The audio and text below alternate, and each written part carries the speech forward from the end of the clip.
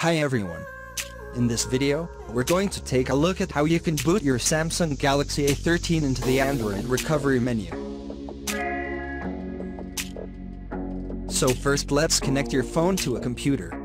So we're going to use this USB-C cable and connect it to a Windows computer or a Mac computer. Then we need to switch off the device. You can swipe down at the top and then tap on the power button. Then turn on power off. And then choose power off to turn off the Galaxy A13. Now also just wait for the phone to show the battery information.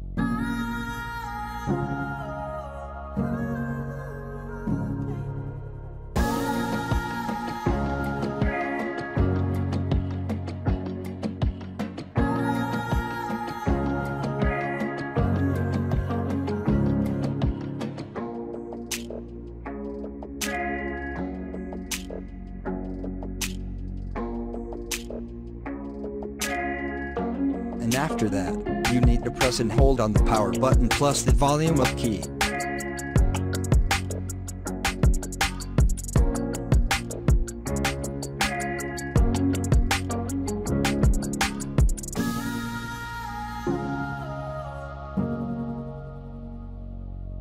You now go into Android recovery menu.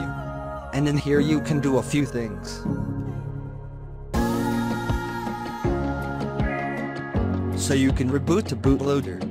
You can apply updates from admin, apply updates from SD card.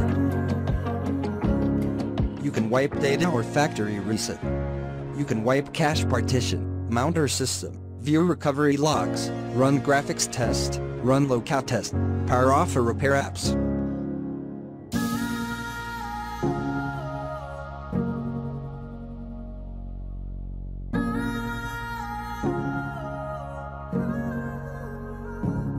And that's it. I'm now going to go into the boot system. Now to navigate to the next or previous menu items, you can press on the room down or volume up key. And you can also press on the power button to select an item. So let's say I want to reboot system now. I'm going to press on the power button on the side here to execute. Thank you for watching this video. Please subscribe to my channel for more videos.